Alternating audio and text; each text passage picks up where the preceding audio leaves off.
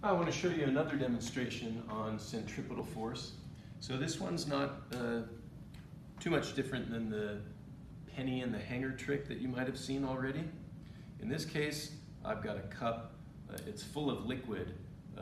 Eventually this lime jello is going to set and it'll all be solid, so there won't be any danger of it spilling. But for now, while it's liquid, I've got to be careful. All right. So I'll wrap that around my finger a little bit and make this thing spin around in a circle. All right, so what's spinning in a circle? Well, if I take the jello off of here, then this orange tray spins in a circle. Anything that spins in a circle must have a centripetal force. Tension can be a centripetal force. Gravity can be a centripetal force. Friction can be a centripetal force. Any force can be centripetal if that force happens to point toward the center of a circle. In this case, tension is providing the centripetal force. As I spin this thing around in a circle, the tension is always pulling toward the center of the circle. Now, when I put the cup of jello on here, the tension does not act on the cup. So tension is the force that makes the disc go in a circle, and that tension is pointing toward the center, so we call it centripetal. There's a contact force between the orange disc and the cup of jello. We call that normal force, and the normal force pushes toward my finger. So tension is the centripetal force for the disc, normal force is the centripetal force for the jello.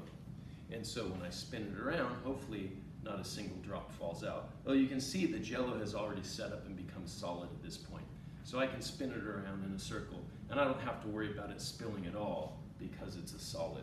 Actually, I just put some green food coloring in some water so it would kind of look like jello.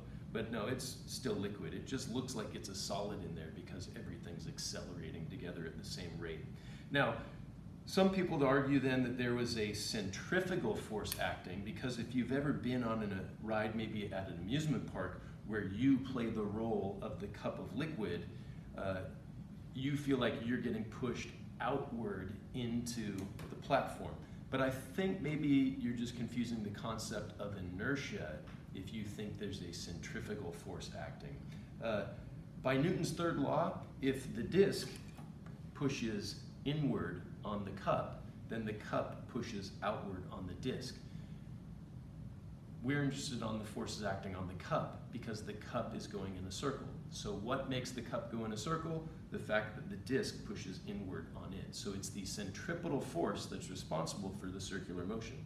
There is an outward force. There is a centrifugal force acting on this disc, but that's not the reason why it's going in a circle. Remember, the reason it goes in a circle is because the tension pulls toward the center.